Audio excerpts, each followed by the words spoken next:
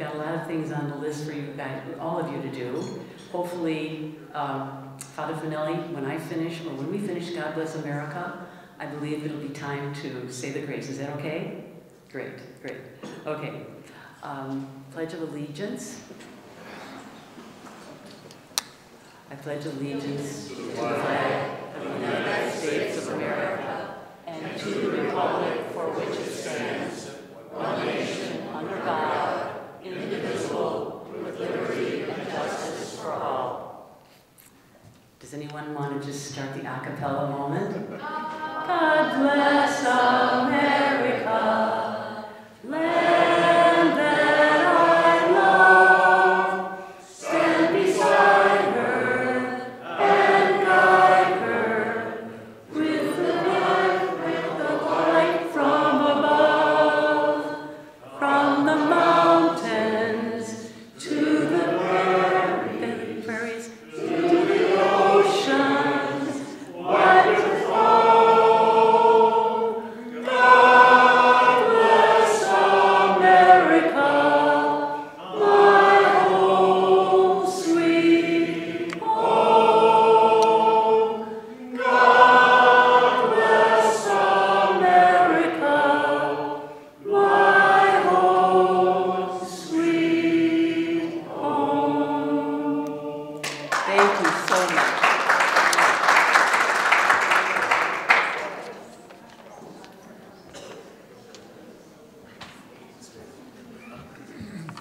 Let's first say the Angelus, huh? The angel of the Lord declared to Mary, Hail Mary, full of grace, the Lord is with thee. Blessed art thou among women, and blessed is the fruit of thy womb, Jesus. Holy Mary, Mother of God, pray for us sinners, now and at the hour of our death. Amen. Behold the handmaid of the Lord. Be it done to me according to thy word. Hail Mary, full of grace, the Lord is with thee. Blessed art thou among women, and blessed is the fruit of thy womb, Jesus. Holy Mary, Mother of God, pray for us sinners, now and at the hour of our death. Amen. And the Word is made flesh. And dwelt among us. Hail Mary, full of grace, the Lord is with thee. Blessed art thou among women, and blessed is the fruit of thy womb, Jesus. Holy Mary, Mother of God, pray for us sinners, now and at the hour of our death. Amen. Pray for us, Holy Mother of God. That we may be made worthy of the promise of Christ. Let us pray. Pour forth, we beseech thee, O Lord, thy grace into our hearts, that we, through the incarnation of Christ thy Son, was made known by the message of an angel, may by his passion and cross be brought to the glory of his resurrection, through the same Christ our Lord. Amen. Now let's pray for all the veterans, huh? All those who died in the wars especially, huh? And all the people who gave their lives and their courage to save our country, huh? Let's remember them in our prayers today. Now let's pray together, huh? Our Father, who art in heaven, hallowed be thy name. Thy kingdom come, thy will be done, on earth as it is in heaven. Give us this day our daily bread, and forgive us our trespasses, as we forgive those who trespass against us. And lead us not into temptation, but deliver us from evil. Amen. Hail Mary, full of grace, the Lord is with thee. Blessed art thou among women, and blessed is the fruit of thy womb, Jesus. Holy Mary, Mother of God, pray for us sinners, now and at the hour of our death. Amen. May they rest in peace. Amen. In the Father, the Son, and the Holy Spirit. Amen. Bless us, O Lord. Oh, sorry. Bless us, O Lord, and these thy gifts, and your God to receive thy body, Christ our Lord. Amen. The Son and the Holy Spirit. Amen. Thank you, Father. Hi, everyone, again. I apologize for interrupting great conversations. It's kind of the best part about this lunch, other than the really best part, which is our featured speaker. But the idea of the camaraderie and just, I have a good friend, I have to quote Mary Esther Hammer-Fick, texted me just before, like about yesterday, she said, "Oh, Ellen, it will be so good to be with like-minded people." Mary, thank you. And she wasn't kidding. Of course, I attempted to put a ha-ha after that, but I didn't, because it's the truth. We are so blessed to be in each other's company. And this conversation that, you know, I'm interrupting, I feel like I want to apologize, but we know that we're all here for a really important reason, here from Father Lovell. But I'm also honored to be able to say that well, this lady is like one of my, I hate to say it, she's going to get embarrassed, I think, a little tiny bit. I have always thought when I hear Liz Yore on Bannon being interviewed by him, I think someday I want to meet that lady. And I've had the pleasure of meeting her more than once, and every time it's still the biggest deal. I am kind of like, she's a celebrity, and I'm very, very honored to be in her company. She's going to honor us with an introduction of Father to all of you, because she has insights and just a very, very special way of telling this story in preparation for Father's telling it the best of all. Here we go. Thanks, Liz.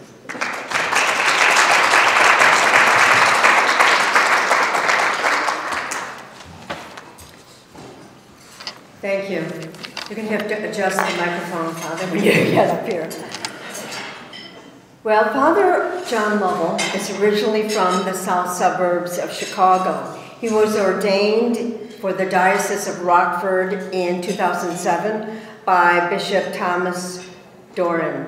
Father studied at Mount St. Mary's Seminary, where he obtained a master's in dogmatic theology. I will add, though Father's probably much too humble, I'm sure he was at the top of his class. In 2012, while Father was studying at the Dominican House of Studies, he was removed, or shall we say canceled, by the new Bishop of Rockford, David Malloy. For the last decade, Father Lovell has fought for his good name and has helped many other priests in the same situation, a situation that frankly is growing. In the spring of 2021, he co-founded the Coalition for Canceled Priests. And as I said, it's growing exponentially, and he is their leader. It is my honor to know this good and holy priest. And the Catholic Church is indeed very blessed with this very talented, faithful, dedicated son of the Catholic Church. For those of you who might not know, Archbishop Carlo Maria Vigano enthusiastically endorsed the Coalition for Canceled Priests in a moving tribute. Vigano said, "Our Lord calls his sacred ministers blessed when he says, 'Blessed are you when they insult you and persecute you and utter every kind of evil against you falsely because of me. Rejoice and be glad, for your reward is great in heaven. Thus have they persecuted the prophets before you.'" He continued, "Persecution is thus a manifestation of the sacrificial nature of the priesthood, following the example of Jesus Christ. He who offers the sacrifice must also be a victim at the same time, an oblation to the divine majesty." Archbishop Vigano ended, "I invoke the Lord's greatest blessing upon our beloved priests who have been ostracized, derided, estranged from their communities, struck by illegitimate sanctions, and from whose reputations have been injured. Know that you all have a very special place in my prayers and in my priestly heart. It is an honor today to introduce you to Father John Lovell, a man with a priestly heart. Thank you.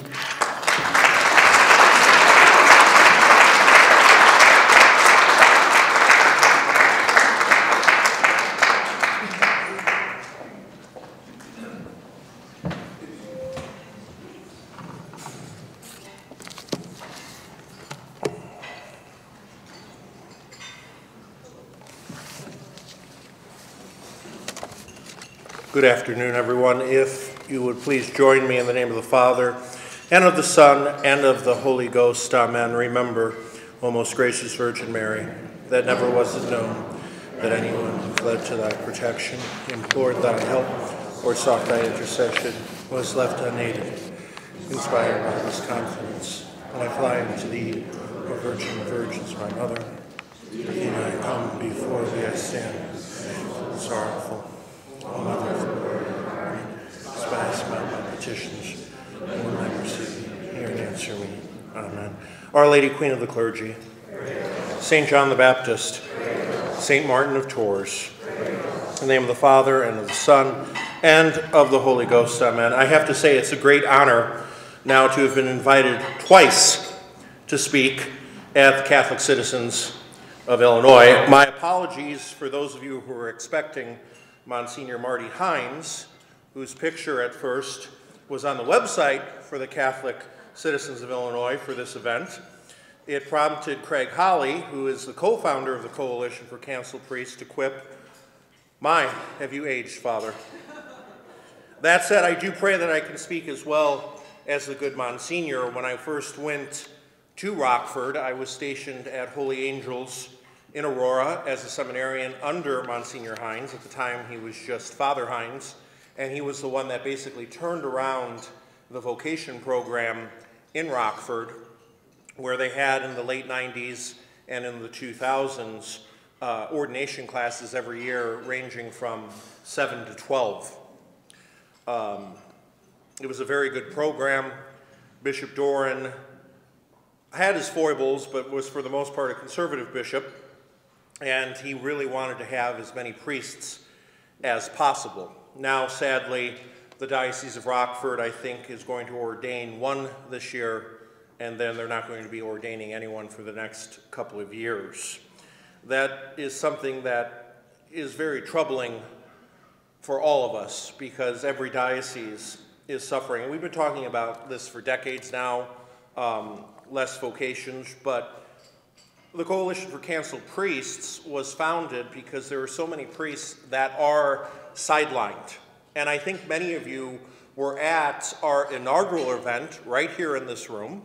We were right up there. Liz introduced me as well on June 24th, 2021, on the feast of St. John the Baptist, who, after Our Lady, is our primary patron.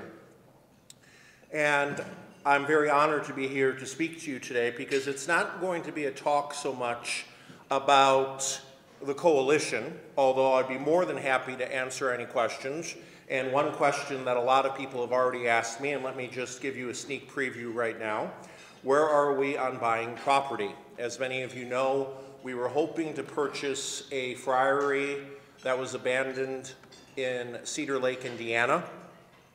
We decided to back out of that, not because we had a problem fundraising, not at all. It was simply because after doing our due diligence, doing the inspections, we realized that it was going to cost anywhere from $4 to $5 million just to make it habitable, let alone any cosmetic work that needed to be done. And when I say cosmetics, I'm talking about repairing the grottos, putting a chapel back in. There was just a lot of problems with it that we decided to pass on that. But I will have to say that with your prayers, we are hoping by the end of this weekend to have another property in Northwest Indiana under contract. It is not going to be the sprawling 61 acres, but we always thought that that might have been a little too big for us. And we were looking at purchasing the Cedar Lake Friary, not only to house priests, but to preserve Catholic heritage. And now that we've passed on that, we are focusing again on just simply finding a house.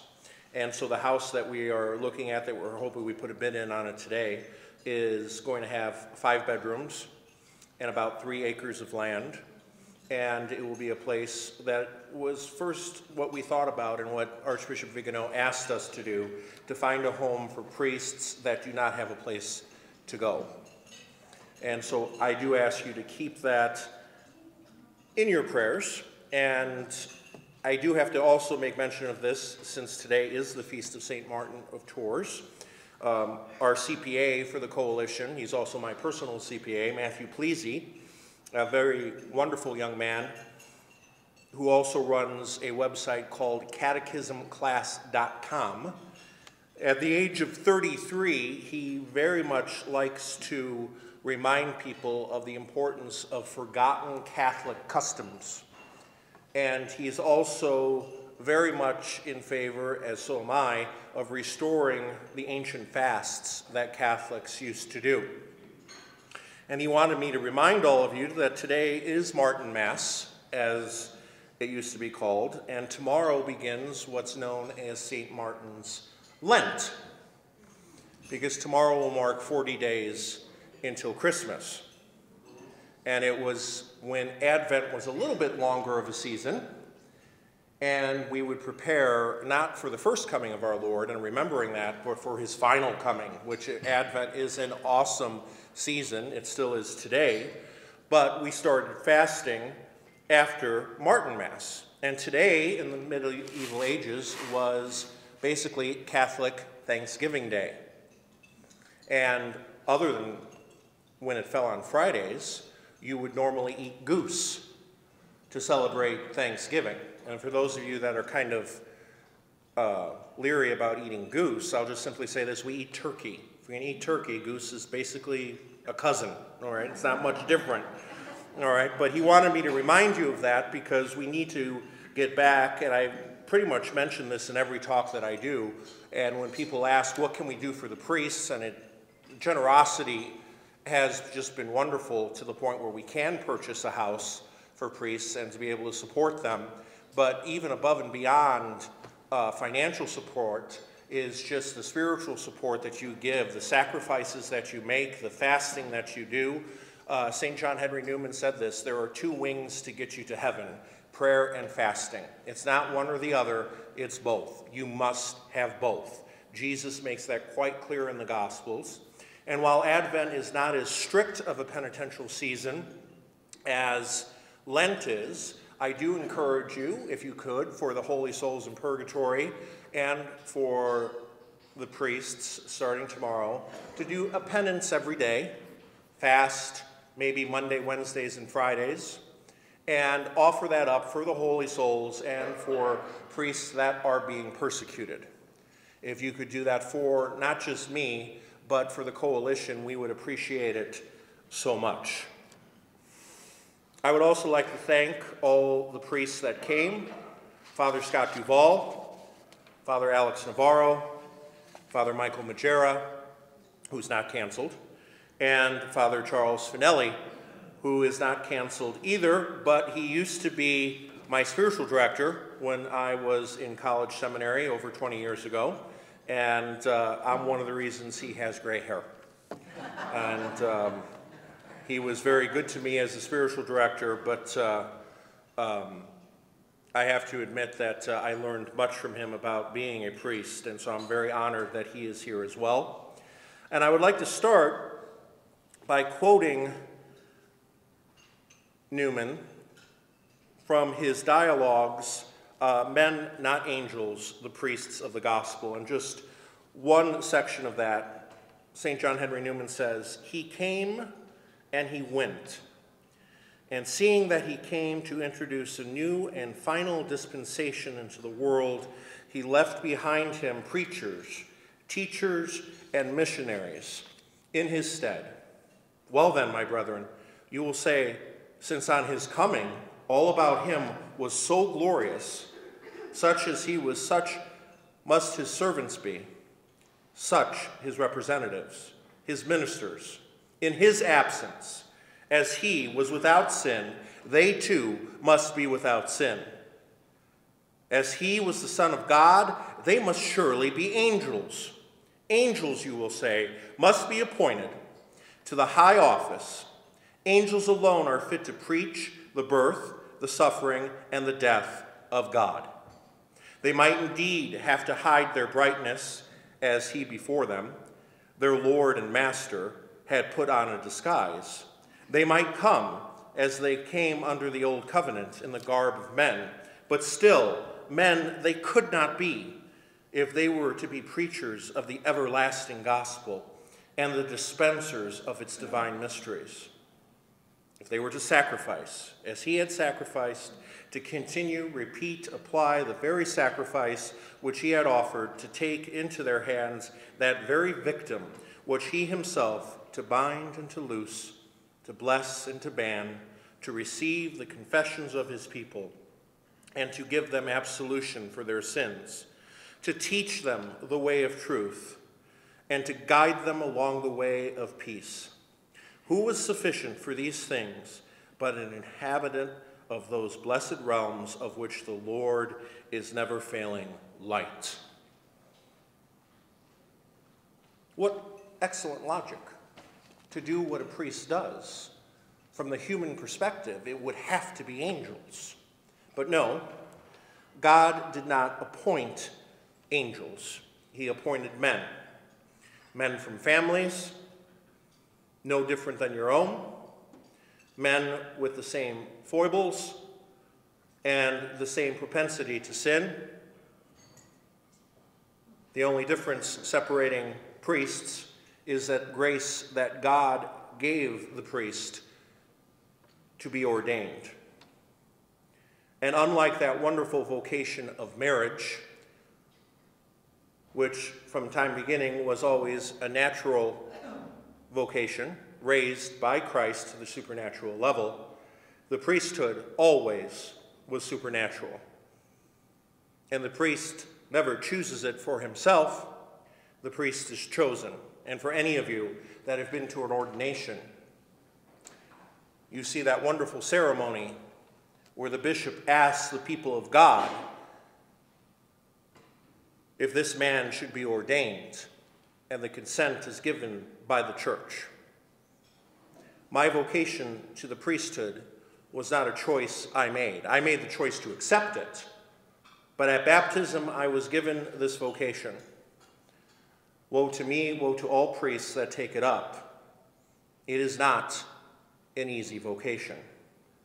And many times when we hear about canceled priests, again, priests that have not done something wrong, priests who've been canceled by the cancel culture in the church for standing up for the truth, for standing up for the traditional mass, for standing up for a wide variety of things, sometimes you would never think, even 10 years ago, would be a problem, but they're canceled for it, is we have to realize that all of us are being denied a confessor, a preacher.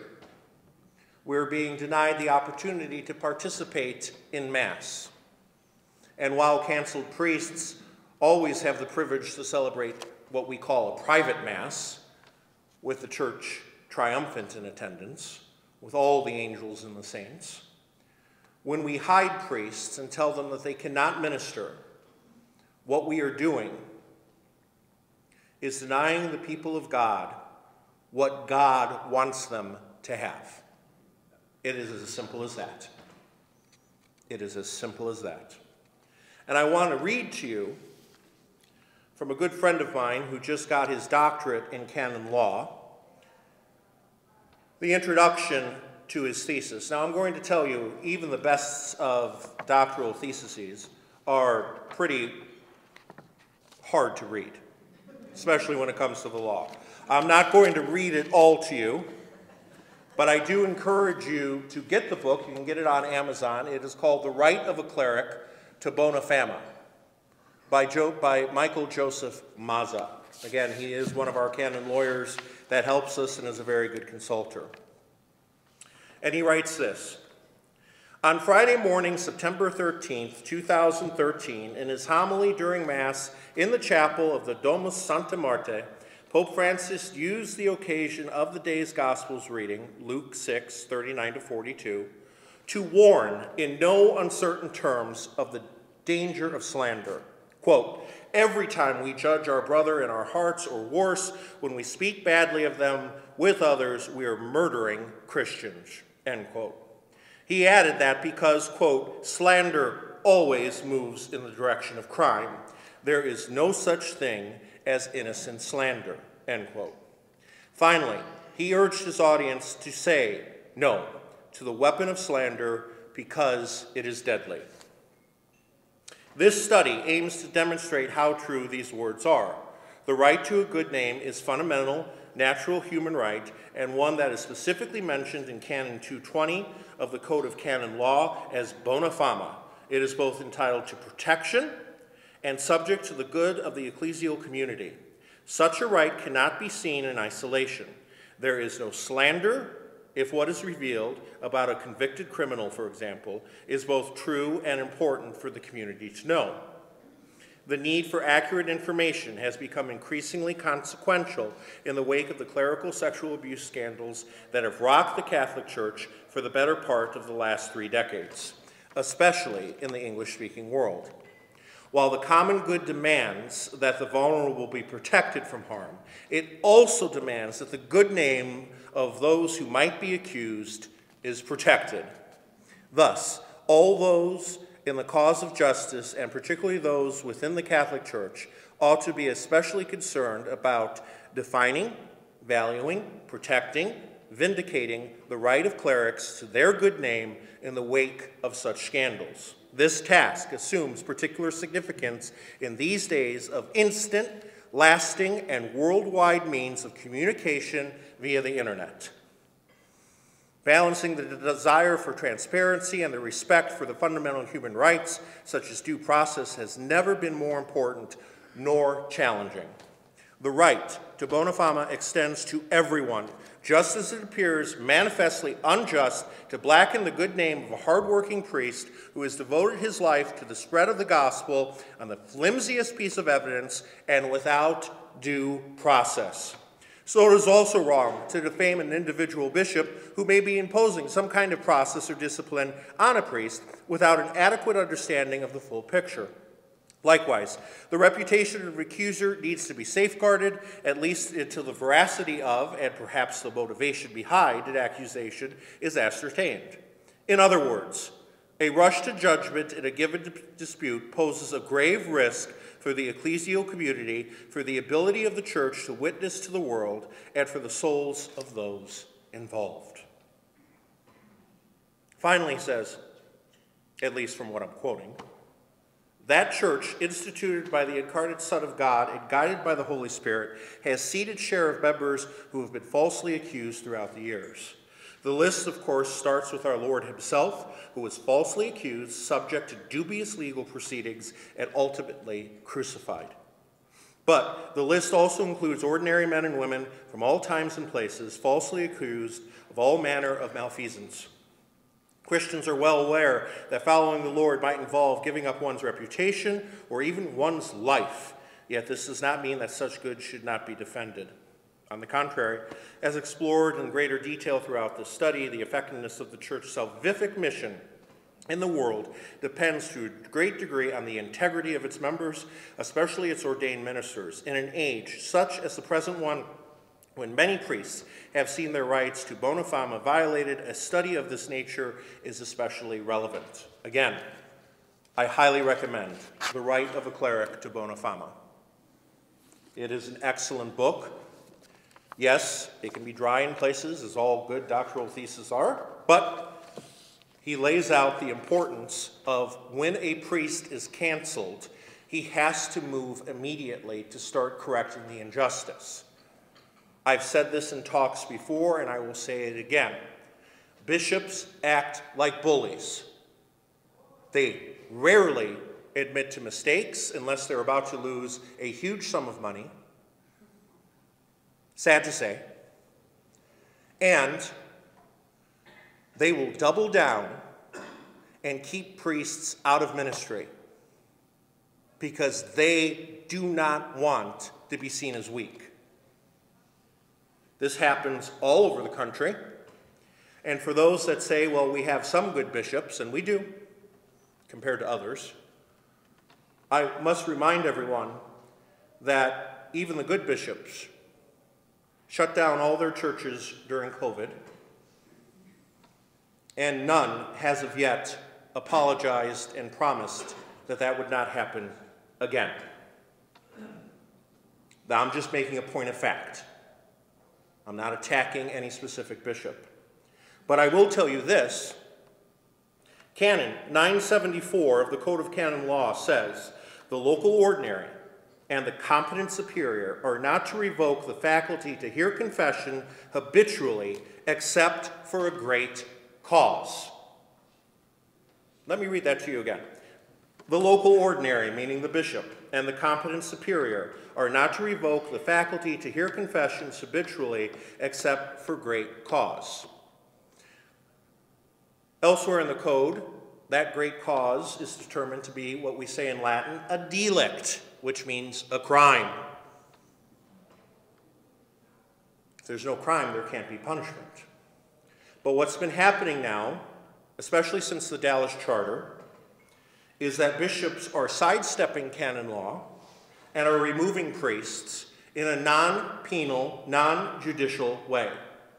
If you look at the decree against me and the decree against Father Lovell, and I believe also Father Navarro, we are not suspended because that would instantly invoke a canonical trial. We are restricted in ministry in an administrative way, in a non-penal, non-judicial way. And you might be saying, but Father, how did they get around Canon 974? And I'm not a canon lawyer. I want to make that quite clear. I am not a canon lawyer. But to tell you right now how they get around this, here it is. Let me read it to you a third time. The local ordinary and the competent superior are not to revoke the faculty to hear confession habitually except for a great cause. Ah, there's the word habitually. Let's define habitually. Because I've been out of ministry for 10 years, and Rome has said that Bishop Malloy can remove my faculties temporarily, but they could only be temporarily. That he has to give me my faculties back. But it's been 10 years. Not back yet. And so they're hiding behind the word habitually. Well, we're eventually going to give it back to him, maybe when he's drawing his last breath. And some have argued, many good canonists, that it is invalid and that we've never lost our faculties.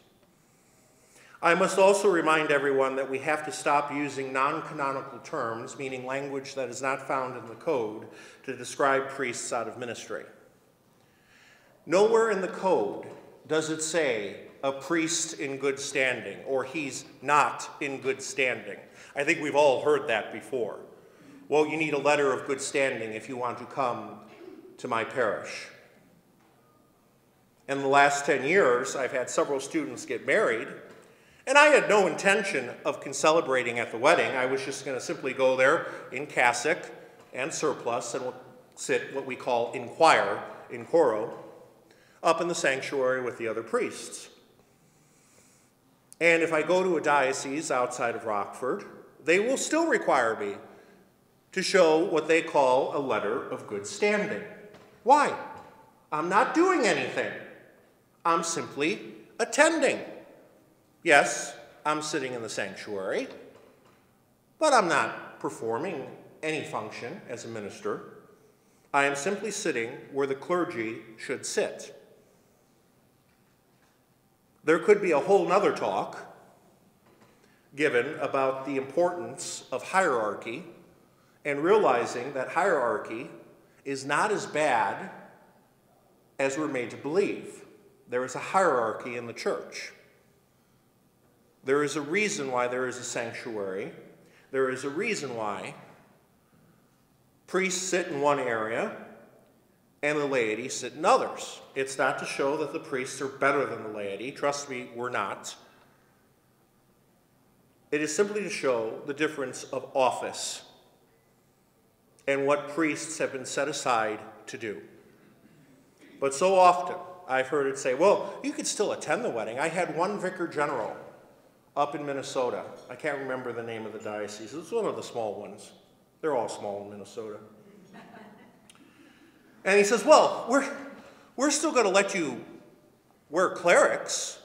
And I said, Father, you don't have the right to tell me what I can wear. Sorry.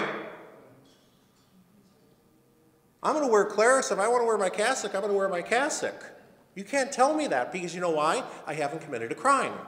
I haven't committed a delict. Let's talk about somebody who did commit a crime, who committed a delict, Theodore McCarrick. And he committed many over many decades. And until very recently, many of the bishops were very cozy with him. He no longer can wear clerics. He has been laicized. However, you are a priest forever. He is morally obligated, if he sees someone dying, to anoint him, to hear his confession. Because no matter how bad Theodore McCarrick is as a person, he still has the power of the priesthood to forgive and to heal. And I don't know about you, but I'm not going to be thinking about a priest's sins when I'm dying on the road. What I'm going to be thinking about is, thank God that there's a priest there to absolve me from my sins. Something that many of us do not have because of this cancellation. In the Rockford Diocese alone, over 12 priests have been canceled. How many confessions were lost? How many anointings were lost? And what spurred us to start forming a coalition was, one, McCarrick being removed and finally uncovered. By the way, I heard the McCarrick story in 2002. I just graduated from college seminary. I was about to enter major seminary. I was in Kalamazoo visiting a friend at a rectory. The pastor was telling us all the things that McCarrick did. Right down to the smallest detail. I remember it was so horrid. You ever hear those things that you can never forget? It was one of those things. And so 16 years later, I've now been canceled for 6 years. It's finally breaking of what McCarrick is doing. And it was exactly how I heard it in 2002. And so when you hear these bishops, especially those that lived and worked with McCarrick, said, oh, I had no idea. They knew it in Kalamazoo. And you didn't know it in D.C.? Or Bishop Malloy, who, when the Dallas Charter came out, was the Associate General Secretary for the USCCB. Guess in 2002, guess the USCCB, guess which bishop they put in charge to writing the Dallas Charter, protecting God's children? Guess. McCarrick. Whose name is on everything? You know whose name's also on everything? Malloy's. Because he was the Assistant General Secretary. It just makes sense. That's bureaucracy. And so when this all started to break in 2018, Bishop Malloy was tripping over himself, basically saying, well, I lived in D.C., but I never really interacted with McCarrick. I barely knew the guy. Well, yeah, he was in charge of this, and I was his assistant, but we never talked. Uh-huh. And he got criticized for that one time. And he challenged the priest. He regretted challenging that priest. It wasn't me. I wish it was me. It wasn't me.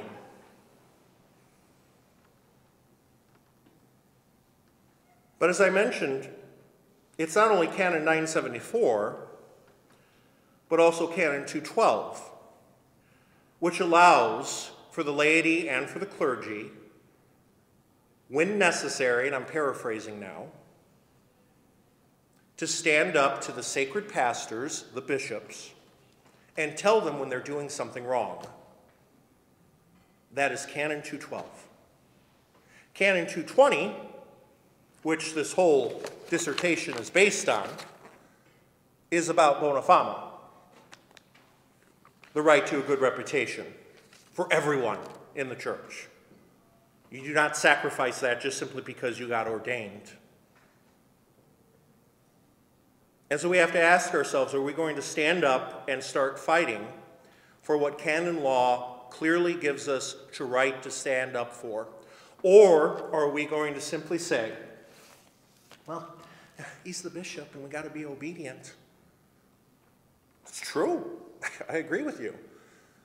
And I had the great fortune of studying at two schools that, at least in the systematic Catholics department were very Thomistic, Mount St. Mary's and the Dominican House of Studies, probably the greatest theologate in the Western Hemisphere. You have to go to Europe to find better, and even there you're not really going to find better. The Dominican House of Studies. I always like to say, okay, you want to be obedient? Okay. Define obedience for me. I'm like, can't. Because we've all thought of obedience, and again, this is because of social media, television, movies, we all see it as, well, you just shut up and do what you're told by your superior. I like to say it's very Jesuitical. And most bishops think that they're the Jesuit superior general and their priests are a Jesuit novice. You just do what you're told and be a yes man. And there are many priests that are like that. You want to know why it took almost 20 years after I first heard about it of McCarrick being exposed? Because a lot of people knew about it and I said, not my pig, not my farm. Well, I'm not going to expose it. It's on him, not me. I hear that a lot about so many things. Well, it's on the bishop. It's on the bishop. If the bishop is doing something wrong, and the bishop wants you to do something wrong, just do it anyway. It's on his head. It's not on yours. Bishop asks you to go out and kill somebody, and you go out and kill somebody.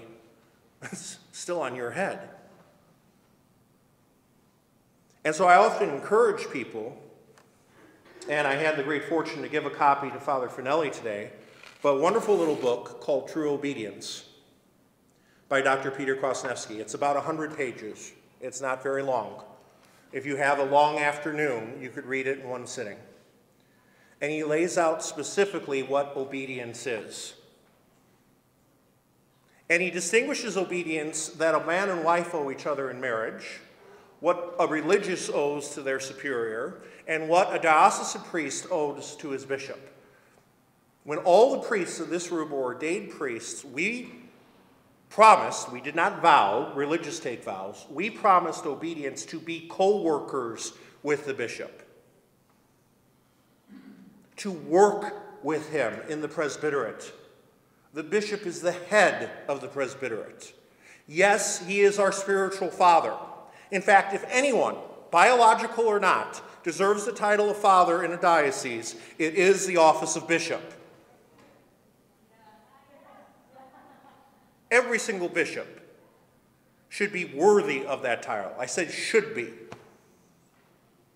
But that doesn't mean that the bishop gets to treat his spiritual sons, the priests, as if they're 3- or 4-year-olds, that we don't know what we're doing.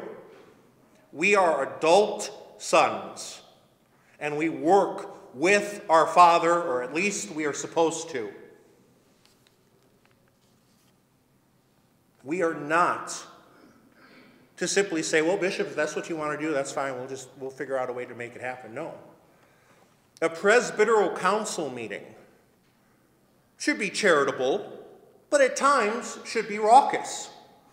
And any good leader is going to want to hear from those that work with him dissent.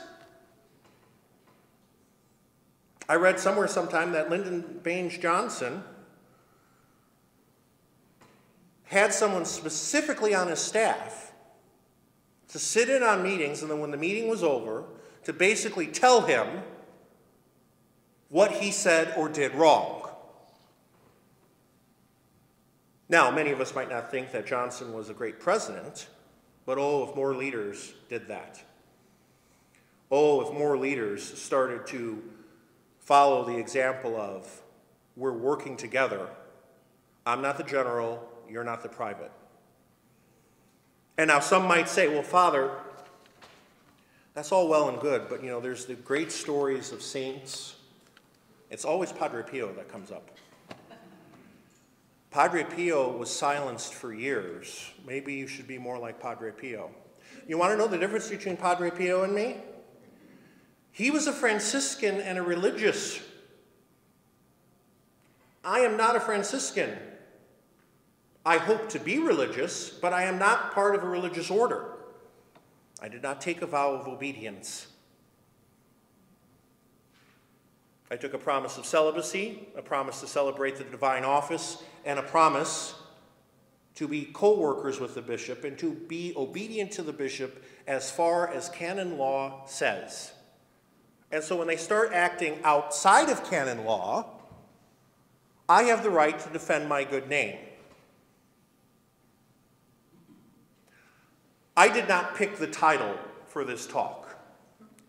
I don't know who did. Broken cups, how our best priests have been sidelined. There's not a priest in this room, and I know them all very well, that would say, I'm one of the best priests you'll ever meet. You're not going to hear that from my lips. All right? I might think some of the priests in here are some of the best priests I know, and that's true. But we're all sinners, even the priests. But even great sinners deserve the right of bona fide, the right to the presumption of innocence until proven guilty. And by the way, the right to a speedy trial, as McCarrick got, some would say maybe a little too speedy. Vatican wanted to sweep that under the rug very quickly. It took years in Rome for my case to go through 3 different dicasteries. It kept getting clogged up because Bishop Malloy would go over there and just transfer it to another dicastery. Finally, I had to send one of my canon lawyers into the Congregation for the Doctrine of Faith. It's about 4 or 5 years ago. To basically say, will you take a look at Father's case? It's been sitting here for 3 or 4 years. And he said to me afterwards, he says, Father, if we didn't keep going and I didn't keep going into the office pretty much every week pestering them, it would probably still be sitting on a desk. That needs to stop. And you know how that stops? Through you. Of saying, when is enough enough? To stand up as the laity and to preach Jesus Christ, and if at times to the bishops themselves. All of us have probably heard what Fulton Sheen said. Don't expect reform in the church to come from the bishops or the priests or the religious. It's going to come from you, dear laity. And oftentimes, the coalition finds itself,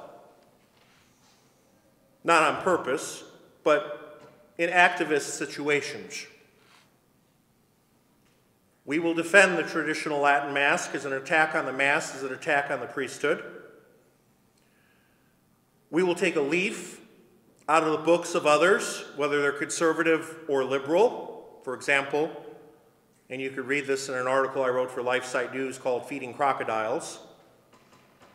Our good friend, Father Altman, who has spoken as well at CCI Luncheons, and Father Pfleger, both of whom are on different ends of the spectrum ecclesial in the ecclesial world. I mean, I think everyone would agree with that, okay? There's not much Father Altman or Father Pfleger have in common. But what do? They stay ahead of the story. They don't accept the premise of the bully, in the case of the bishop, and they keep it up front and center. This is why Father Pfleger is always put back into ministry. His parishioners throw the archdiocese up against the wall, forces them to do a speedy investigation, and he's put back into ministry. I will be shocked if he's not put back in ministry again. I don't know if he's done something wrong. That's above my pay grade. But what I do know is they sometimes do have a good sense of how to fight the diocese, time and time again. That doesn't mean I endorse Father Pfleger. That doesn't mean I agree with everything that Father Altman says or how he says it. I wish, though, especially conservative Catholics and conservatives in general in this country, stop worrying about people's tone and start worrying about the substance of what is being said. Because otherwise we're going to have bloodbaths like we did Tuesday. I was not surprised that it was a red puddle. It wasn't a red wave. You think the people that orchestrated 2020 was going to let it flip in 2022? Especially after Dobbs? No, that's not going to happen. And sadly, it's very similar in the church. I wish that wasn't the case. And on the so-called Catholic right in the church, I've said this before and I'll keep saying it, there's really basically three main groups. Neocons, charismatics, and trads. Everybody likes dumping on the trads. Okay? And don't get me wrong, Dr. Scott Hahn said this best. There are rad trads, there are mad trads, and there are glad trads. And he says, I hope I am a glad trad. And I hope I'm a glad trad as well. But how he just divided up that group, you could say the same thing for the neocons and the charismatics. Do you know how many times growing up I was told that I would never fully understand being Catholic unless I was slain in the Spirit? That I had to pray a certain way. That I had to be, yes, conservative, but not too conservative. It happens all the time. The Diocese of Arlington, which suffered the most before Traditionis Custodes, probably had the most traditional Latin Masses per capita, got annihilated by Bishop Burbidge, who many people would consider a good bishop. It's a good diocese. The presbyterate there is excellent for the most part. What happens? Archbishop Chaput just recently goes down there to give the talk. And I think most people would say Archbishop Chaput is one of the better bishops. And what does he say? Well, you know, it's kind of good that Pope Francis did this because, you know, there were some people that in the traditional movement that just weren't following Vatican II. I read all 16 documents of Vatican II. There's really only 4 that are important, the main ones. Dei Verbum, Sacrosanctum Concilium, Gaudium et Spes, and then really the most important document of Vatican II, Lumen Gentium. Okay. I've read those a couple of times. I still haven't found in any of those documents what new dogma, what new anathema, what clarification was given that we all of a sudden have to follow. I don't see in any oath of fidelity that's been changed since Vatican II. It was a pastoral council. They made that quite clear. It was not de fide. Pope Paul VI made that quite clear. Yet you hear this line constantly. Well, they're not following the council. What exactly are we supposed to follow out of those documents? Because I'm going to tell you right now, if you're following Sacrosanctum Concilium, the 1962 Missal is more in line with it than the 1969 Missal. And I'm sorry, but for those of you that think, well, you know what, I don't really go to the traditional Latin Mass, so it doesn't affect me. Of course it does. They're coming after you next. Anything that reeks of orthodoxy in the church, they're coming after. Don't believe me? Look at St. Stanislaus Kostka. Never had the traditional Mass, only had Ad Orientem. Nope, nope, nope, nope, can't do that. You have to face the people. Tell me where it says that in the council. You're not going to find it. I had a priest say to me one time, well, do you celebrate Mass privately? I said, every day. Every day I try to celebrate Mass, the traditional Latin Mass. Well, did you get the bishop's permission to do that since Traditionis Custodes? And I said, Father, if you read Traditionis Custodes, and you actually think after reading it that Pope Francis has the right and the authority to simply take away the Mass when Pope Benedict, only 11 years before, said it was never abrogated and it can't be abrogated. That all of a sudden he does have the right to do this. I say, sorry, we do not live by positive law where one pope says one thing and the next pope says something totally different. And to say to follow it. I have the greatest respect and love for the office of Peter. I'm hoping no more and no less than everyone else in this room. However, having great love for our spiritual fathers and for the offices they hold, requires us as good children, according to Canon 212, to at times remind them when they're doing something wrong. Canceled priests are being abused by their bishops. You don't say to abused children, suck it up. It didn't hit you that hard. No, you stop the abuse. You try to correct it in the most charitable way possible. And we don't sit there and say things like, well, I don't know if we can have Father come and speak. He's not a priest in good standing. Or I've had publications say, well, Father, we love your article, but you're not a priest in good standing, so we can't publish it. What does me having to be in good standing have to do with what I just wrote? Either you like it or you don't like it. Well, Father, we want you to come and speak on the Sacred Heart. Oh, you're not in good standing. Okay. Ladies and gentlemen, when they attack canceled priests, they're not attacking the person. They're attacking the priesthood. Just like when they attack the Mass, they're attacking the priesthood. I'm going to stand up and defend the priesthood, even against those that should be safeguarding it. I encourage Catholic citizens of Illinois to realize, and I had a very good conversation with Kevin White when we talked about me doing this talk, that at times we have to, in charity, offend the bishops. They don't like being told that they're wrong.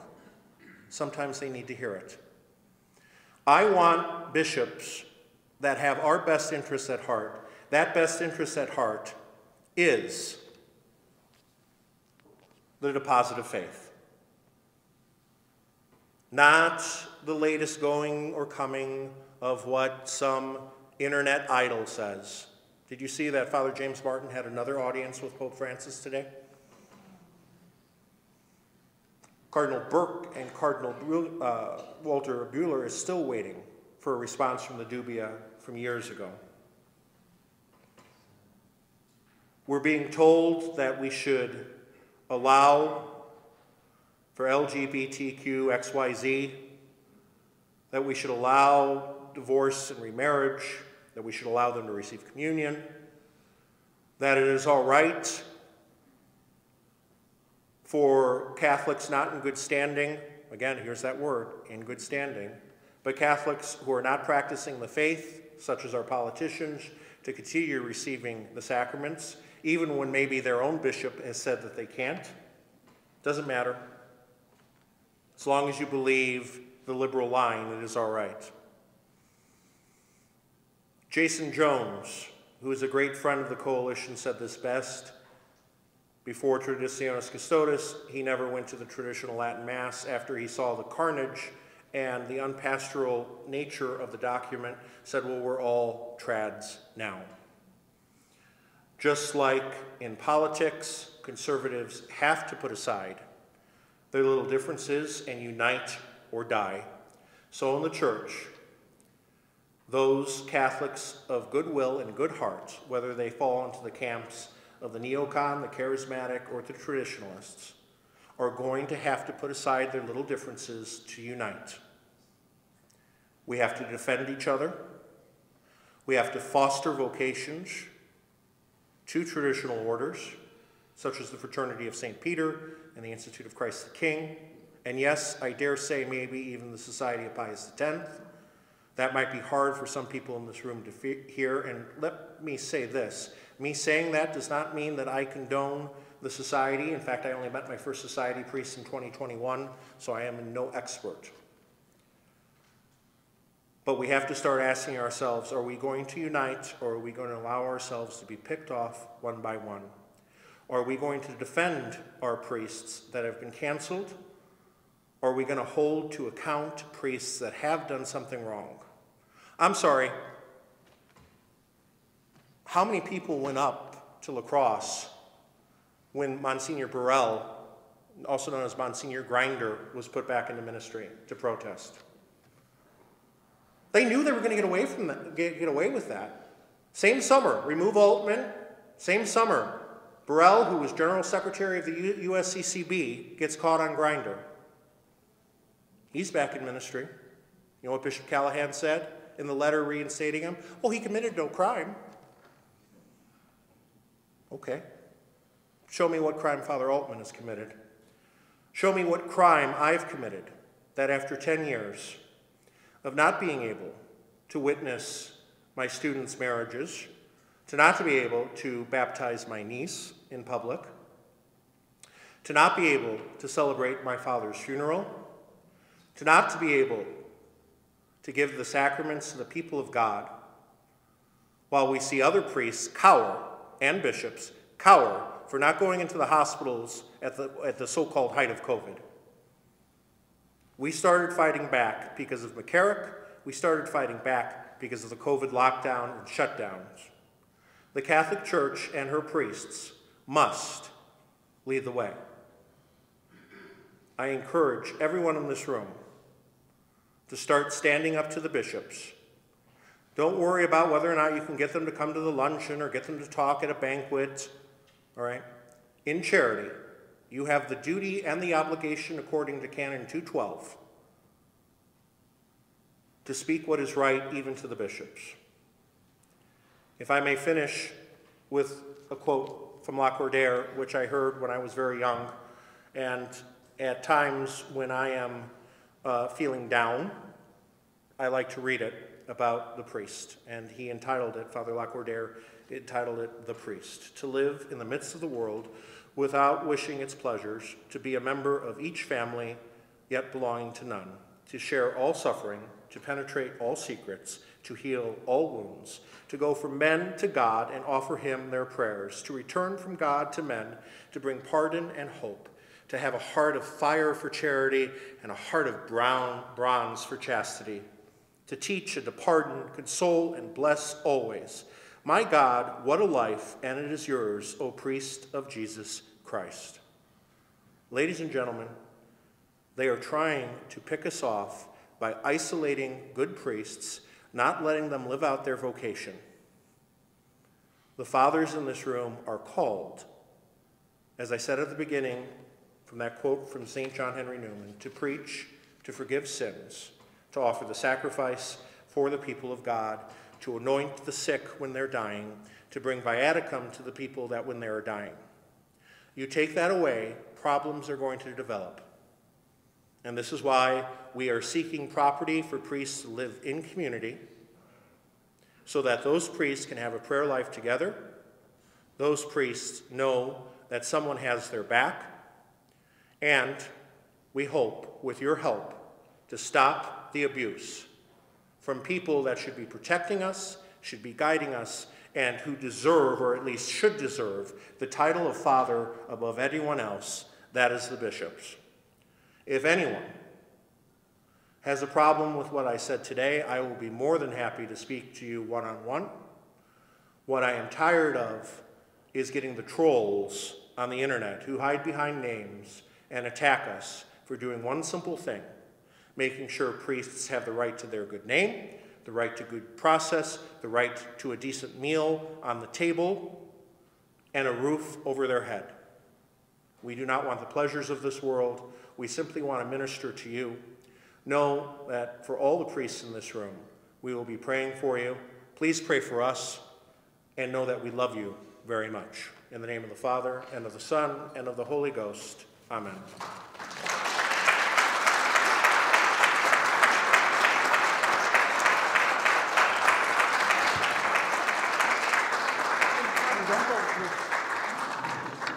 If there are any questions right now, I really feel it would be possibly a good time. I know there are one-on-one that Father offered, but as well, there are things maybe, go ahead, Mary Ann.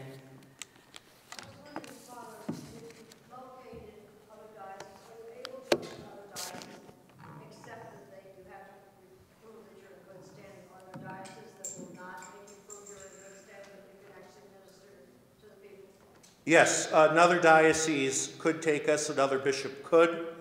The priests that are not suspended. Now, a priest that is suspended, another bishop could not take him, all right?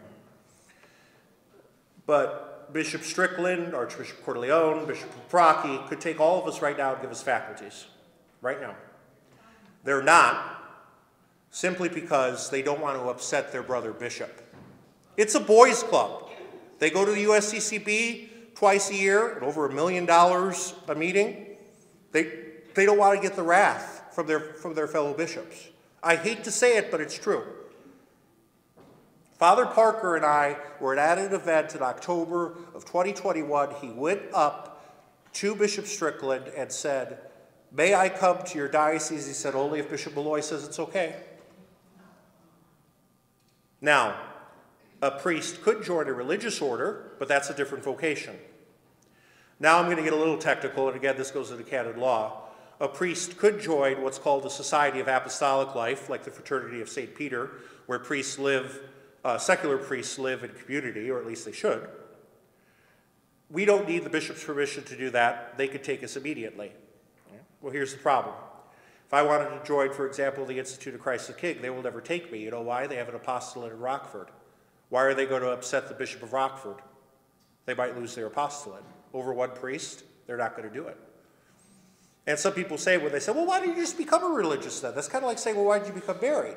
It's a different vocation. It's a wonderful vocation, both marriage and religious life. But there are three vocations in the church, permanent vocations: priesthood, marriage, and the consecrated life. And yes, some in the consecrated life do get ordained priests, but they are first religious. Does that make sense, I hope? Thank you, Father Lovell. I think, yeah, being incarnated in another diocese, sure, that would be nice, or becoming a religious, if that's your vocation or a new sense of calling, sure, that would be nice, but it seems like the core issue is that the canceled priests have not, like you said, committed a delict or a crime, and in spite of not doing that, faculties have been removed, and you're in this restricted ministry situation. So is the goal, and I totally understand, okay, get a house and take care of that immediate critical need, you know, for the canceled priest, but on the front of getting the bona forma and the good name restored and triggering, you know, a canonical trial, I mean, is that what the lay people, the lay Catholics should be trying to do, or assist, you know, the coalition in doing? Yeah, I mean, to get that canonical trial so that the evidence can, you know, you get that due process that seems to be the core issue. the problem is, excellent question. So should the laity help to try to initiate a canonical trial? Well, there can't be a canonical trial if a delict hasn't been committed. It's like, you know, we go to court, we take the, you know, everybody's like, we're going to sue. You got to have certain parameters in order to sue, okay? Otherwise, it's going to be tossed out immediately. Just same in canonical court, okay? I've done nothing wrong. They technically haven't actively besmirched my good name. They've done it passively. Well, that's hard to prove in canonical court or in civil court. I encourage the laity, again, I said this at the beginning, yes, fast and pray, the most important things you can do, right there, boom. St. Martin's Lent begins tomorrow, just a reminder. But what you can do is you can approach the bishops and say in charity, can I give you an example? I mean, most of us are probably going to be at the WSFI event, all right? Archbishop Corleone, thank you so much for finally prohibiting Nancy Pelosi from receiving communion. Can you please tell me why it took 10 years? How's that uncharitable? It's not, you know. I think the bishops need to be confronted more. In charity, yes, but they need to be confronted more. Most of them act like princes. Oh, don't bother me. Don't bother me. Last 2 years, the coalition has gone to the Napa Institute in Napa, California. This is where all the rich people go to support the bishops. And the bishops like going there, one, because it's free for them. And two, they think for the most part they are surrounded by allies and they can relax a little bit. All right. I am not in favor of confrontations that are uncharitable. In your face, screaming, yelling, leave that for the South Side, okay? But I am for simply the laity approaching the bishop in person. You could write all the letters you want. You can write all the petitions that you want. And he says, oh, boom, right into the garbage, all right? But when you see them at confirmations, when you see them at events like next week, Paprocki is going to be there as well. What are you doing? I mean, Paprocki and Corleone are canon lawyers. How can you allow this sidestepping of canon law, this nonsensical language of non-penal, non-judicial way? You're a canon lawyer. Aren't you offended that they're sidestepping canon law? You spent all those years becoming a canon lawyer, and now both Rome and your fellow bishops are just simply sidestepping it. I think that could be said charitably. Father? One of the things you have to, this is not really a question, but to all of you, the laity, you also have to understand that unlike what would happen to Father and myself, Father here, Father, is they can't do anything to you. You know, so you confronting them, it's, you know, it could be unpleasant, but they can't suspend you. They can't take it out of my diocese, right? They can't do anything to you, okay? So that's a good. Yeah, just a quick follow-up then. What I'm not clear on is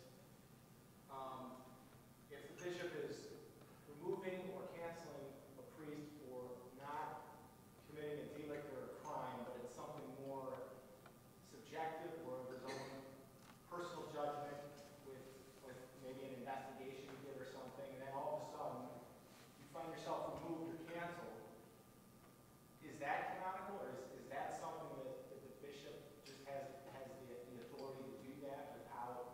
So that's what we're fighting. Without anything more than his own private investigation? Yeah, so that, I mean, there's been no investigation of me.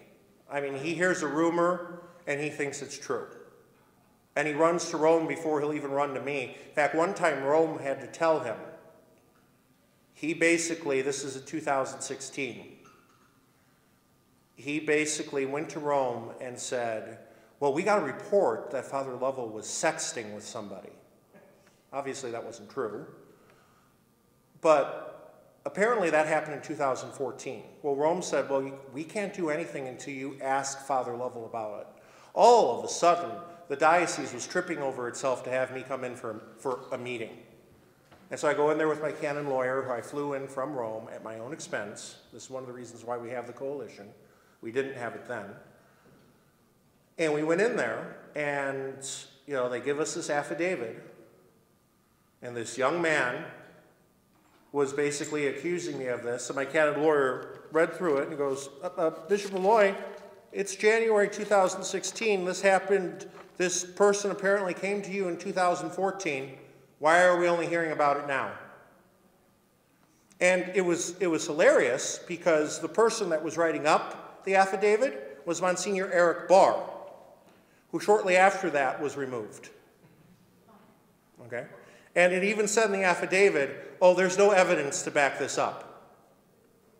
The texts don't exist. They even admitted that. But he sent it to Rome anyway as, well, he must be guilty because somebody said it. I don't even know if this young man, the young man, according to them, was a parishioner of mine at my first assignment. I hadn't talked to him since I left. I don't even know if this young man actually said anything. They just got a name of a parishioner, a former parishioner of mine, to give it at least some credibility. And then, but they even put it in the affidavit, but there's no evidence, there's no text. The texts don't exist. They actually said that. You know, but they have this whole thing of me coming up there, and you know, from the south suburbs to Rockford is 2 hours away. So he's acting on slander. He's acting on a false accusation. yeah, I mean, bear in mind, most of you have heard this because most of you have heard me talk before. I was basically removed because I was a whistleblower. Right. I actually reported a lay teacher fondling a lay student at Marion Central Catholic High School in Woodstock. And that's when the trouble began. Under Doran, but Doran wouldn't let his underlings really do anything with it. Within 6 weeks of being made a bishop, Malloy removed me. I wasn't even in the diocese at the time. I was studying in Washington, D.C. for my license and for my doctorate in sacred theology. So I think we have to fight these arbitrary removals. Oh, yeah. Right. Yes, but I agree. But that's kind of similar to writing petitions. I think it is very important, though, in charity to confront the bishops. Okay? And a lot of bishops hide, even the good ones. You know, I can almost guarantee you there will be handlers surrounding them next Friday. You know, they don't just simply walk open, and they have to. Pope Francis said this, and he's actually right on this. The shepherds have to smell like the sheep, plain and simple. We had a question over here, yes? So you said there are 12 canceled priests in the Rockford Diocese? That we know of, yes. Do you know how many in Joliet Diocese or Chicago Archdiocese? The Chicago, we know some. We don't know the full extent. Father Finelli might have better numbers for that. Joliet, I know of a few, but outside of your own diocese, you don't really, thank God, actually hear the going-ons of other dioceses. So, like, we have an organization that's helping 40 to 50 priests around the country and around the world. It's because they came to us, or somebody informed them of us, and we went to them, okay? And what happens is I probably would have been in the same situation in 2012 when I was removed. You know, come up and like, hey, we got this organization, we're going to help you. I probably would have said, you know what, I'm going to let the process work itself out. The process does not work itself out because Rome is going to give the benefit of the doubt to bishops every single time. Sorry, I'm getting away from the microphone, which is recording. Obviously, I don't need the microphone. But this is basically what happens. Rome will take up the case, whether it's canonical or administrative. Mine was administrative. It's what's called a hierarchical recourse. And they will let the bishop submit things without telling me. And you know how I know this? Because when we get the final report from Rome, basically the sentence, and it goes whereas. When you start reading through it, you're like, uh-oh, Rome made a mistake. I was not aware of this. And you go, oh, Rome didn't make a mistake. Malloy shared something with Rome and didn't share it with me. Now, either Rome thinks he shared it with me, or they're complicit in just covering things up. Malloy tried to slip this whole sexting thing in, and Rome caught it and said, no, you have to ask Father Lovell about this.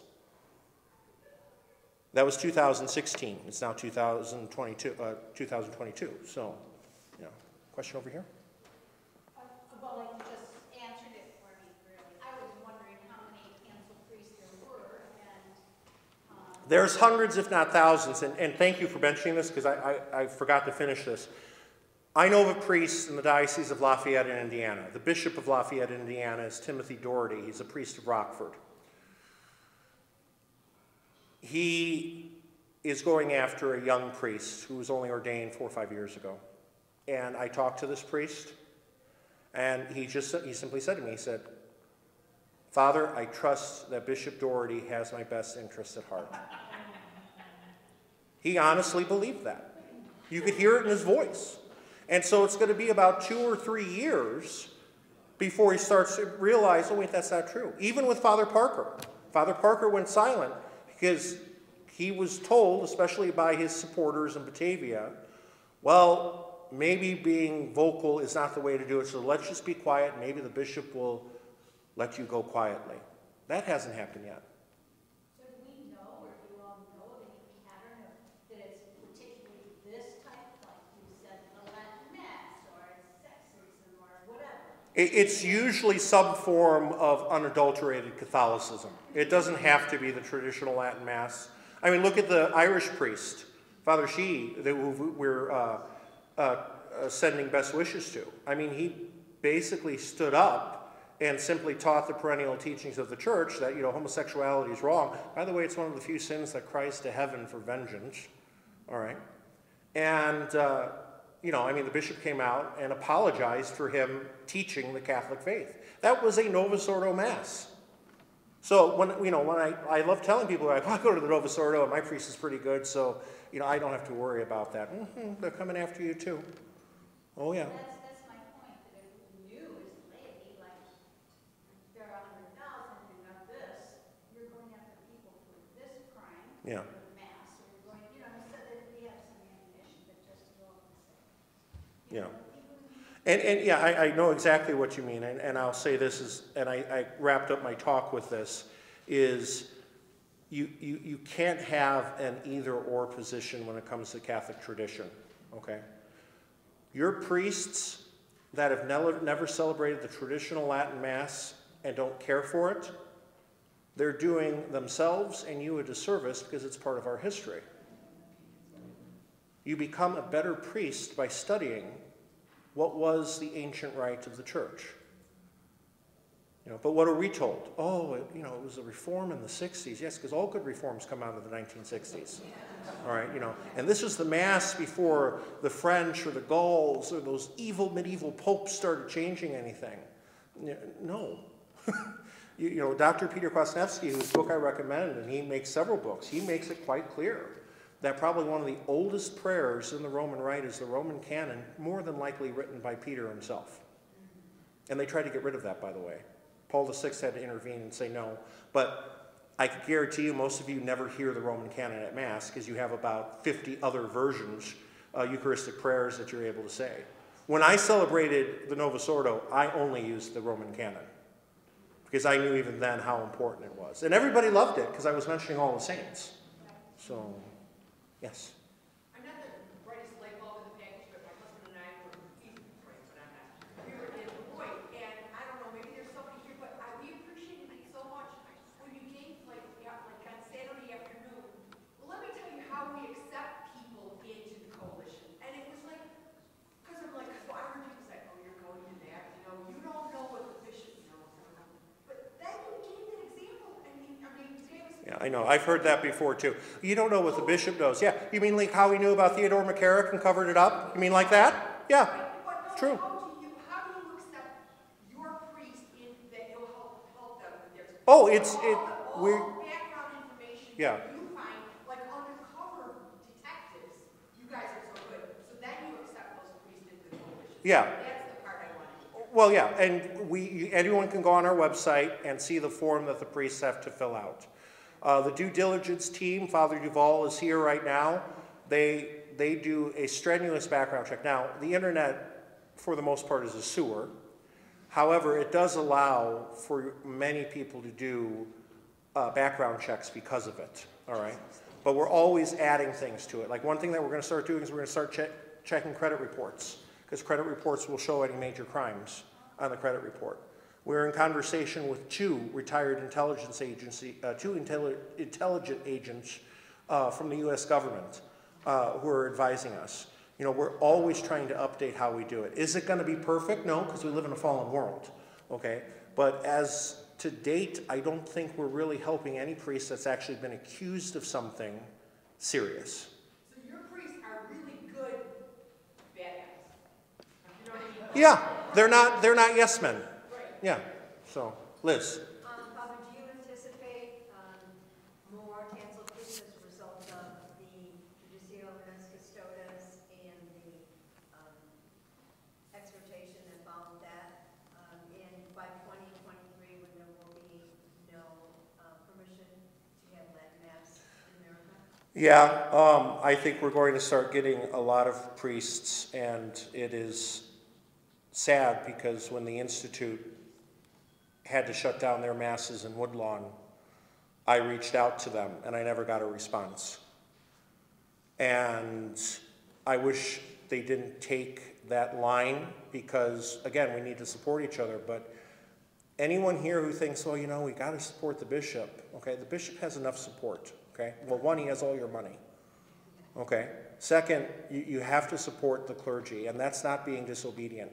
I'm tired of being told I'm being disobedient by some who just basically lay down in the mud. That's your option, that's your choice, fine. You don't want to stand up and fight, all right? And I was critical of how the priest of St. John Cantius handled things, all right? you know, and people say, well, Father, you know, you're not in that situation, you know, they're rocking a hard place. Okay, all right, but, you know, they're just basically rolling over. And if you want to do that, that is completely your right and your option as a priest. But then don't turn around and say, oh, we're being obedient, insinuating that we're not.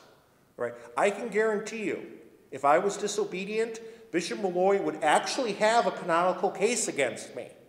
He would love for me to be disobedient, because then he could really go after me. That hasn't happened yet. Okay? Disobedience is spelled out in canon law. If I commit it, it's a crime that he can go after me for. That has not happened yet. Yes? I understand that the Institute has a claim in Vatican, and they don't think they're ready place for that, but they think they'll move on to some place in the world. Is that rather naive assumption? I think so. The Fraternity of St. Peter did a very smart thing by one of the priests of the fraternity in Europe. His uncle is a cardinal. They were able to get a meeting with the Pope. The Pope basically said the fraternity was exempt from Traditionis Custodes. And a lot of people thought that included the Institute.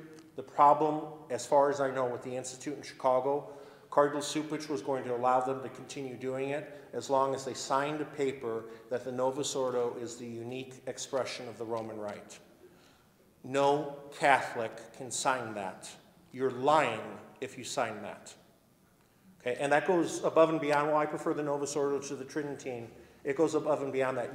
You cannot sign a document that's a lie, and that would be a lie. Why? Look at St. Thomas More. Why is that a lie? Because something that was just created 50 years ago can't be the unique expression of anything. It's as simple as that. The mass of the angels, the mass of the ages, excuse me, cannot just be simply swept under the rug because people that are stuck in a 1970s mentality want everybody else to be there, okay? You know, and again, look at what happened Christmas midnight mass. You had St. John Cantius, which, by the way, they can't do that anymore. Bishop Perry, beautiful. Latin, English, Polish hymns. I used to serve that mass. It was glorious. People would fly in from around the country to attend it. Same night, you had Joseph in the Amazing Technicolor Dreamcoat at St. Sabina with Father Flager. And I'm sorry, if you don't like me saying that, watch the video. It was basically out of Joseph the Amazing Technicolor Dreamcoat. That's allowed with all the abuses, with women concelebrating and everything. But the traditional Latin Mass, no, we gotta suppress that. A parish that rose from the ashes, St. John Cantius, it should have been bulldozed decades ago, become one of those thriving parishes in the country. Nope. The reason why it's thriving, you can't have that anymore. And guess what? Let me make a prediction. Mark the date and the time. I've heard that Supich has already told them, one, newly ordained priests of St. John Cantius cannot celebrate the traditional Latin Mass. They already can't do it on the first Sunday a month or any major feast, and that they only have about 2 more years, and then they have to stop it completely. And people are like, well, they have the Latin Novus Ordo ad orientem. Isn't that good enough? It's a different rite. If you don't believe me, look at it. Look at it in the Latin. It's a completely different rite. But guess what's going to happen? In a couple of years after that, you can't do ad orientem anymore. A couple of years after that, you have to have altar girls. A couple of years after that, you have to have extraordinary ministers. That's what they're doing. It's just a slow movement towards that. And then St. John Cantius will get bulldozed. I don't, yeah. Yeah, no, why would I drive all the way into the city on Sunday when I can get what they're imposing on St. John Cantius at any suburban parish now? I can guarantee you, most of you that go to the Novus Ordo on Sunday, there's some type of aberration that is going on where the rubrics are not being followed. Now, one of the problems is that the Novus Ordo, the rubrics sometimes are not very precise in what to do, but there are very few parishes, very few, that do the Novus Ordo well. And I have to say, Father Finelli, since 1984, always made sure, whether he was pastor or St. John Vianney in Northlake or St. Thomas More on the south side, which actually had the Latin Mass longer than St. John Cantius, He always made sure that the Mass, whether it was Novus Ordo or Tridentine, was done to the best of the ability. He didn't have extraordinary ministers. He kept the altar boys, and any vocations that were coming out of the Archdiocese, we're in Joliet right now, were coming out of the Archdiocese, many of them have to do because of Father Finelli and the few priests in the Archdiocese like him. So for those of you that think that I'm up here bashing the Novus Ordo, I'm not, okay? But there were very few St. John Vianney's across the country. Probably less than the fingers I have on my hand for the whole country. That says something. Preston, you had a question? So, Father, I heard from a well-known journalist, a long one, Catholic, who told me that he has 5 sources that told him that Pope Francis is dying. And he wanted to ask Cardinal Mueller about that. I don't know if he was able to. I subsequently mentioned that, asked that of another priest in St. Louis when I was down there for a wedding. He said, I can corroborate that. He said, but I don't think it's imminent. I think maybe within 6 months. So there are people, the Holy Father is in a wheelchair. I never see him standing these days. So there are people who are very involved in Washington, D.C. and the Diocese of Arlington, holding public square brochure rallies in front of the papal nunciature every Saturday morning. We went to one of them. We helped organize one. Yeah. We're part of that. So,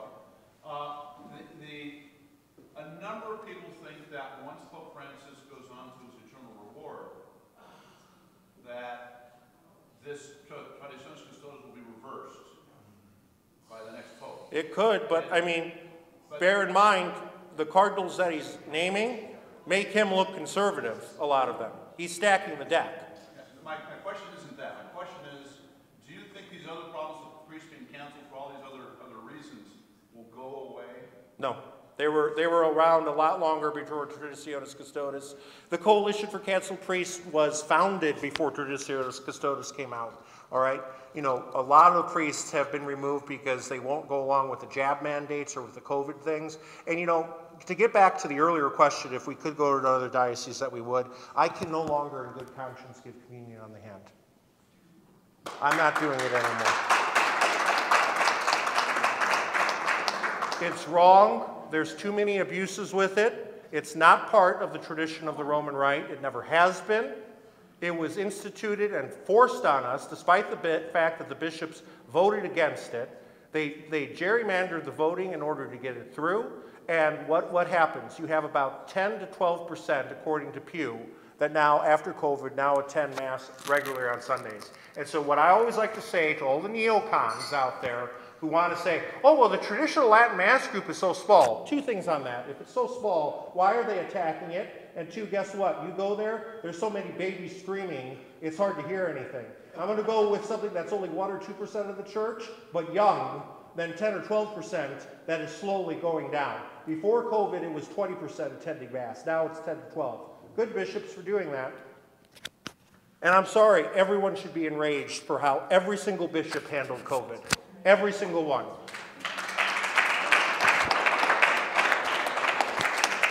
And for those of you that want to say that I'm downplaying COVID, not that anybody here would be, but for anyone that's saying that I'm downplaying COVID, I got COVID, I gave it to my father died from it. All right, but he'll be the first one to tell you, you don't shut down churches. Yeah, dispense people, especially the elderly, from having to go, but sorry, we're adults, we can make our own decisions, and I'm sorry, but the Eucharist and all the sacraments, but especially the Eucharist, is essential, period.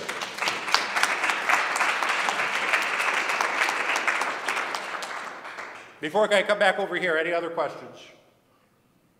Yes? I have a question. I didn't even see you standing there, I'm sorry. I have a question, and it's not just my question, but when I tell people that I'm supporting the canceled priest, here's the question.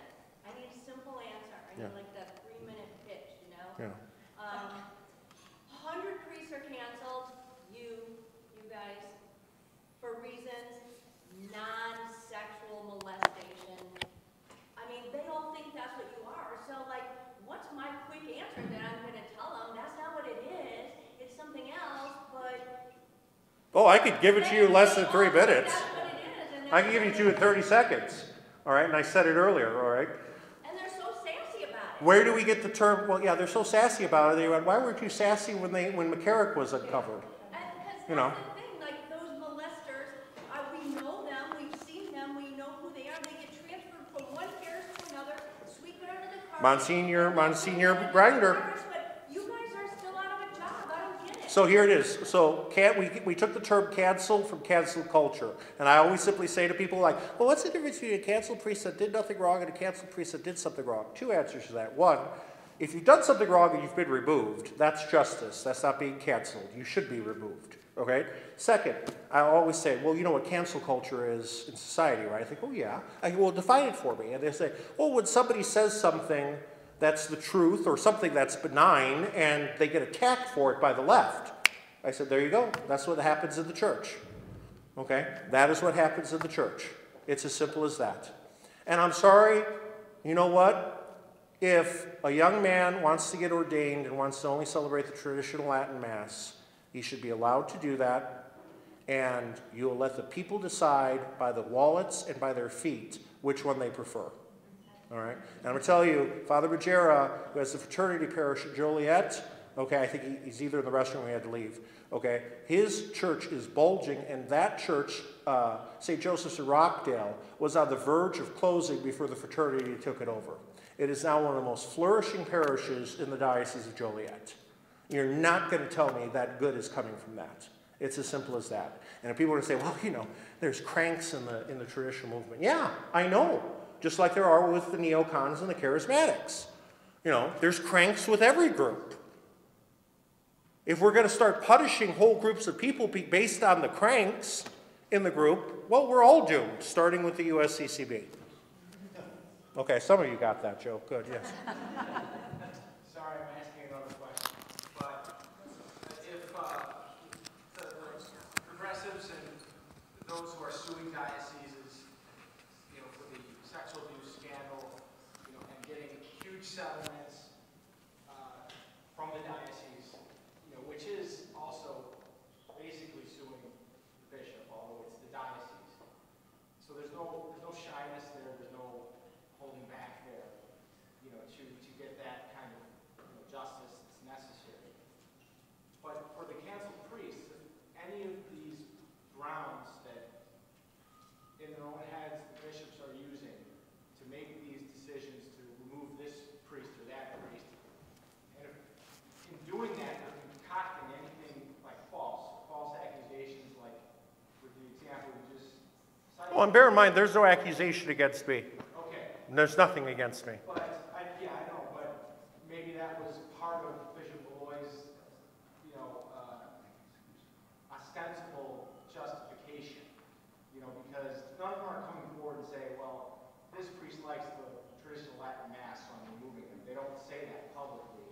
But if they're, my point is, if they're making up anything that's false, are they opening themselves up to any type of defamation?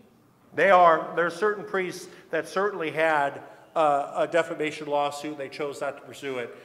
In my opinion, that was a mistake, because the only way to get a bishop to do something right is when they realize they're about to lose a lot of money or they're about to look really bad in the media. Okay? And look, could I just simply say something? There's many people in this room, including myself, that have a problem with Michael Voris and Church Militant. Although I think Michael Voris has spoken at these luncheons in the past. But if it wasn't for Church Militant, the Bishop of Buffalo would still be the Bishop of Buffalo.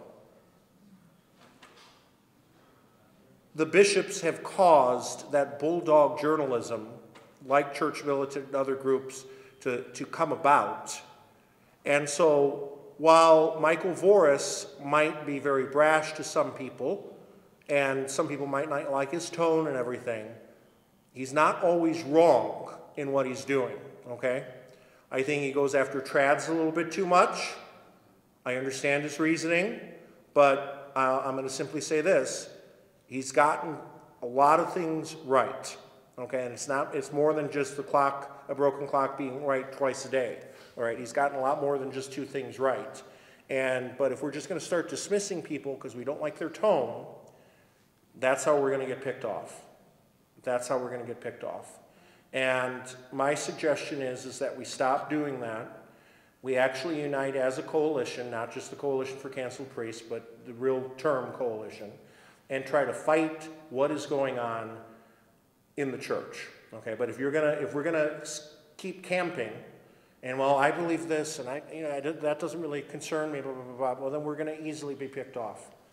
It's as simple as that. So, any other questions? I can do this until you guys drop. So, I would make a great press secretary. Yes. I really wanted you to buy that property out there in Indiana because there was a lot of land and we wanted to move there. Yeah. Well, trust me, with the high water table and all the problems with it, it was a good thing that we passed on it, because then the coalition would have become raising money to save a property, which, by the way, the Franciscans didn't take care of the property. It's as simple as that. So, anything else? What do we do? Like, because I was saying just to my husband over here, I'm like, hey, I wish I was dumb in some ways that I could just move wherever I want in the United States, because I don't have to worry about, politics there, the governor, the gun control, and we've got to worry about the mass. So, what do we do like that? One person on the said, well, there's a bunch of cockroaches and rape coming after us. That's how I feel like in my own church. Do we just follow? I'm not like, you guys, I'm not pretending like you're Elvis Presley, but that we need to follow our good priest. But that means we got to be like living in a pub tent and moving all the time. Following you guys. Well, first, like I said, and we'll end with this, pray and fast, okay, for us. Support the coalition and other good Catholic groups. If you keep putting money in your collection plate, you are simply supporting the bishop and the bishops going not only after good priests, but supporting anti-life initiatives, okay, because the bishops care more about the Democrat Party as a whole, care more about the Democrat Party than they do about actual life issues, okay? And for those of you that don't believe that or don't understand it, please invite the Lepanto Institute, Michael, last name? Hitchborn, to come and speak here. And he will lay out to you evidence of what, this whole, the Rice Bowl, all these different charities that they do, how they're all going to fund Democrat initiatives. It's as simple as that. He has spoken to this group. Oh, good. Good. So, yeah. So if there's another COVID lockdown, what can we do to support our priests? And maybe they don't want to go along with the bishops in denying the Eucharist. So Father Eckert up at St. Augustine's in Minnesota, he was one of the few priests that actually did the right thing. And this was in Minnesota in March, mind you. He just started having Mass outside. And it got to the point where other bishops were, like Malloy, basically told the priest, well, you can't do parking lot masses. I would just simply say, no, sorry, I'm doing it. Cardinal Supich said, oh, you can't, you need my permission to baptize even in an emergency. That's a lie. And again, that's one of those things where if you don't do it, every single person in this room, you are morally obligated. I said this in the first Lombard event we had here. Every single person in this room is morally obligated to baptize in an emergency. Every single person. And a bishop can't take that away. So these stupid things that they were saying, okay, and I know the ecclesiastical abstention doctrine of this state, and the Protestants used it to our advantage. You realize there were no restrictions on churches since May of 2020, and the bishops continued to go along with Pritzker and all of that, okay? I'm sorry, but whoever invited Cardinal Supich to the pro-life march in January should resign now from that, okay? Where he's there lecturing us about wearing masks outside. I know he got booed, and rightly so, but then some people say, oh, you shouldn't do that to a cardinal. Sorry, when a cardinal says stupid things, he should be reminded of that. And again, that's not me being mean or aggressive, that's me speaking truth, okay, to charity. Okay, sometimes the truth hurts. One of the first things my grandmother ever taught me is this: love hurts. So is it against canon law for priests to say, even if they're going against the bishop, that we're going to keep having masses, we're going to keep giving the Eucharist, I'm still going to do anointing of the sick? Do they have recourse? Can they keep doing it? I would say that they have to do it. It's civil disobedience at this point. Canon law doesn't, as all laws, don't get that specific. canon law wasn't written thinking that we were going to have a mass pandemic that was going to shut down the churches. By the way, I think in the history of the United States alone, there's been 27 pandemics. This is the first time that they shut down all across the country. Even during the Spanish flu, they didn't shut down completely. Now, they did shut down certain areas. Philadelphia shut down for about 4 weeks in 1918. That was only 4 weeks, though. They were shut down for months here. Months. I'm sorry, I couldn't in good conscience deny the people of God that are in my charge the sacraments for that long. You can't have funerals. You can't go to the hospital to anoint. Are you crazy? Again, they're basically saying that anointing's not that big of a deal. Trust me, it's a big deal when you're grasping for breath. It's a very big deal. So, and I basically, all the priests that know me, I basically said, listen, if I'm on my deathbed, I want you coming to visit me every single day. Every single day. Okay? You know, and keep that in mind. And I encourage people, ever since HIPAA went into effect, always make sure you tell your next of kin that a priest is always welcome to come and visit you in the hospital. This is way before COVID. I mean, because otherwise you're going to be denied the sacraments. It's as simple as that, sad to say. Yes, sir. Just one quick comment. First of all, thank you so much. Very enlightening. Looking forward to the next conference as well. But I wanted to reflect on a couple of things. You know, my dear Aunt Helen, may she rest in peace, would always say, you vote with your dollars, right? Just in general. My wonderful wife always says, follow the money. And I want to recognize Father Finale again for the spiritual leadership that he provided to us at St. Thomas More. We've had so many enlightening conversations, and your comments were right on point with what he has given us.